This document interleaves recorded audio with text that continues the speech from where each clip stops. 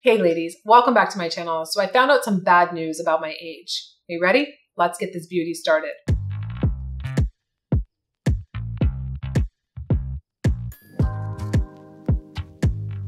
Hey ladies, welcome back to my channel. So today we're going to be talking about the very discouraging information I found out about my age. And also I wanted to start this video with the announcement that on June 8th, I did relaunch my NikolBeauty.com website. This has been a year in the making. I was so involved. I wanted it to be everything you wanted it to be because I've listened to you over the years about all the things that you didn't like about the website, how hard it was, how the payment gateways, everything you've said, I have addressed. And it's a seamless checkout. It's a great experience. The pictures are beautiful of the new products. I went back in and gave you color detail because a lot of you had requested that. So I really love your feedback on the new website. I did have one of our customers say on mobile that we didn't have like the little shopping cart. Great feedback because everybody missed that. So we added that to it. So if there's anything that you see, please email us and let us know because this site's for you. And I worked just so hard because I wanted it to be a beautiful,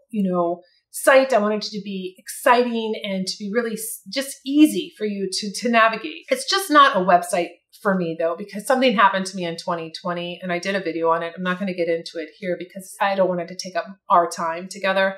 But I did have somebody try to take my business from me and pose as me and then went after all of my customers and confused the marketplace. And it was just really like, whoa, okay. I stepped up to the plate, that ball was pitched and I knocked it out of the park. And that's what I've been doing for the last 3 years. And that's why I have done this, right? Because that will never happen again. So I have dedicated myself. I'm an artist. I've always been an artist. In 96, I became a professional artist. 2000, I became a licensed esthetician. I work with women. I love makeup and beauty and I have dedicated myself, my life. I've been on YouTube for 13 years. I mean, I've had my company for 14 years. So Nikol Beauty, there is so much passion and so much energy and just deliberate, intentional moves that I make to have you feel incredible, to have women in their 70s that have thought, you know what, what's the point? Like, I don't feel good about myself. I'm just going to, what have you. I want those women to get back in the game and feel incredible. And it's possible. That's why I have my Fierce Aging series. I have you, the woman, yes, you,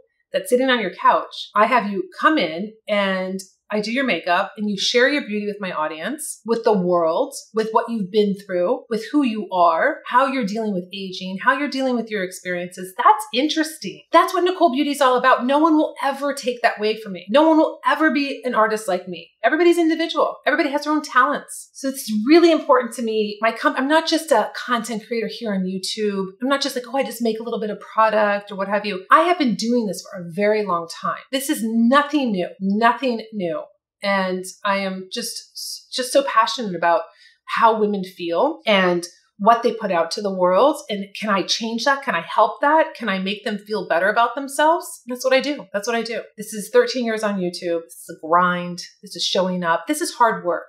Someone that comes in and thinks they can take that away because they basically copied doesn't work like that. So it's more than a website to me. My product is more than just product. It's more than just an eye pencil, a lip pencil, what have you. This is what I have created for women like you that want to feel better, that want to get back out in the dating scene, that want to enhance their life. And it might sound silly, oh, Nikol, really? Like with lipstick and what have you? Yes, because that's how you're presenting yourself to you, not just the world. It's how you're presenting yourself to yourself in the mirror. It starts with you. It starts with the reflection back. Do you like it? Do you like what you see? Do you say positive things to yourself? That's what I want to know. And that's what I stand for. And that's what NikolBeauty.com stands for. That's why I'm here. And that's why we talk about like all the negativity to women over 50 and, it's downhill from here and all my research and everything. And that's what we're talking about. We're talking about the fact that I read that 47, which is my age, and everybody thinks that I don't say my age. My age is all over Google. You can Google me and you can find my age. I talk about it all the time here. Here's me just doing a little research and it says, and I've never heard about this happiness you. If you've heard about this kind of terminology, would love to know in the comments below because I've never heard of it. It says, it's been scientifically proven that we're happiest at the beginnings and at the ends of our lives. At least that was positive for me because I was like, oh, at the end of my life, I'm going to be very happy. Great. So it says, with a big dip in the middle, like the letter U, the U curve of happiness. I've never heard of that before. I might be obviously living under a rock, but I have read so many self-help books since high school that I don't ever remember coming across this. It says research shows that 47 is our unhappiest age. I'm like, how is this possible? I'm like, I'm 47. Like, this is my most unhappiest year. Meanwhile, I'm coming out with like all my products. Like, I mean, granted, it has been very draining. And I have been very unhappy with like logistics and all of the stuff that goes in with being a business owner and learning new things. But I was like, wait a second. So then it says, I'm in the depths of my midlife. So then it kind of made sense because every time, like when I get like dramatic or whatever, my husband's like, what's wrong with you? I'm like, it's my perimenopause. Sorry, I can't really control my emotions right now. So now it's like, I'm in the U curve. I'm at the depths of, I'm in the depths of despair of my midlife crisis, my midlife issue. So now I can blame something else. I have two things, perimenopause and the U. I'll just be like, I'm in the U. That's what I'm going to say. So it says, if you've been feeling down in midlife, the U curve of happiness is there to pull you back up. So now I'm back up on the high. I'm like, this article is very like highs and lows. It's really triggering. So my U curve is here to bring me back up and pull me forward. Things will, for the most of us, get better. I was like, well, wait a second. Why didn't you include everyone? Why did you just say for most of us? I mean, am I included in that? So I just was trying to find humor in this like whole article. So they just said that the happiness, you know, the stakes, you get happier as life goes on. You know, if you feel like the middle can get simply just depressing, or you might have all of these different feelings, it's very natural and normal. So I was like, okay, you know, that's wonderful. Like, you just picked me up after telling me that I'm in the worst year of my life statistically at 47. So then I was talking about how men, you know, it's like the worst that, you know, we have an expiration date when it comes to our eggs and ovaries and everything, but men can literally procreate until they die. So it was talking about the injustice of men basically having babies until forever. And, you know, just thinking about men and how they age, and no one's so on top of them about it. It's just such an interesting culture just in the world, right? This is everywhere. So you have, you know, Larry and Bob. Maybe Bob decided to go bald. That's his deal. And then Larry, you know, full gray hair and gray. He's a silver fox. Like no one says anything about them. They can have their wrinkles and enjoy it and look, you know, really distinguished and sexy and rugged, but women can't. So, you know, it's putting it in perspective, ladies. It's about what you think about your beauty and how you present yourself and not listening to society. Because look how unjust that is, or unbalanced that is, with men and women, both aging, both having the same thing, gray hair, wrinkles, whatever. But men, it's like, wow, it's amazing. Put them up here.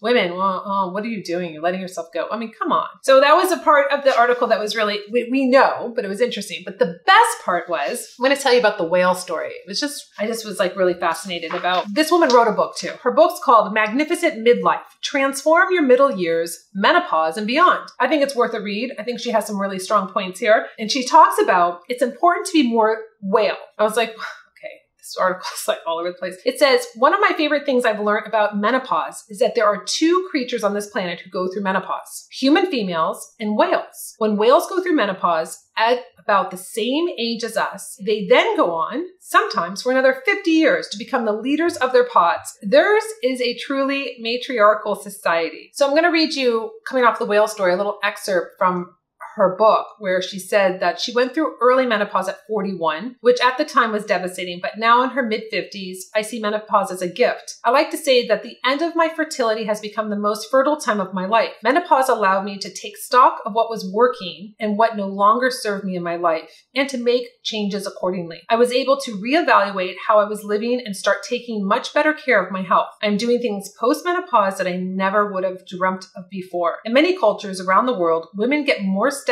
the older they get, not less. I'd like that to be the case for women everywhere in the world. The world needs our wisdom and experience. So I just thought that this was a really good Monday takeaway of, you know, life is getting better. Like, over the whole menopause hump, you know, you're growing, you're evolving, your beauty's evolving, your body's evolving into the better. It's not all negative, right? So you can look at things in two different ways. You can look at 47 in this article and be like, this is my most unhappiest year. Or I can say, this is my most challenging year, but I'm actually really happy through this because I have made strides and I'm doing what I want to do. And yes, it's hard. And yes, it might not be always so comfortable, what have you, but I'm going to reframe that. I'm going to take this and have some humor with it. And I think that's the most important thing, is to have humor with your age, whether it's gray hair, whether it's, you know, menopause or what have you. Have some humor. It really lightens things up. And I hope you enjoy my new website. I hope you're enjoying the new products, and I would love to hear your feedback. Let me know what you think about age below this video. Like maybe you want to tap on the men versus women aging